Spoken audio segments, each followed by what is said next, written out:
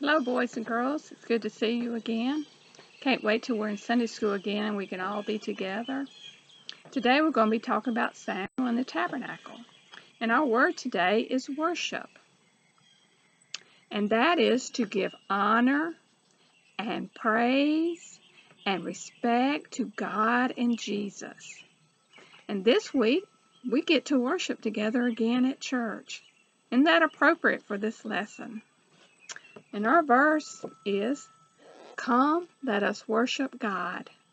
And that's in Psalms 95:6. Here's a picture. And this is Eli, his mom, and Samuel at the tabernacle.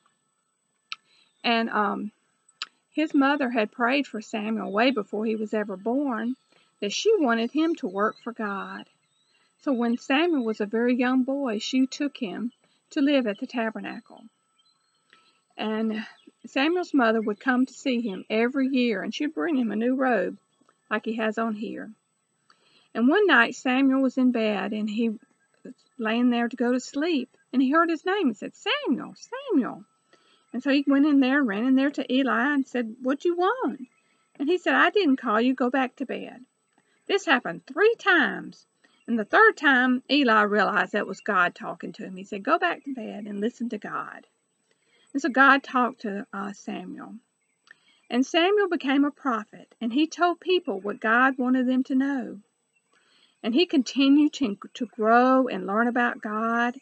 And all the people that Samuel, they knew that he was a prophet, and that because he would tell them what God wanted them to know.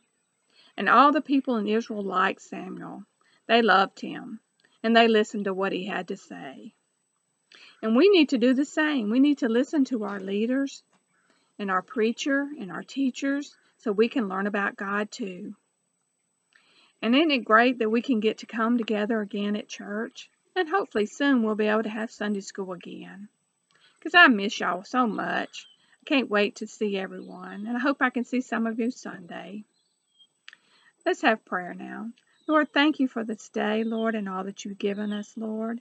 Be with the sick, Lord, and heal their bodies. Be with the ones that have lost loved ones, Lord. Give them strength and comfort during this time.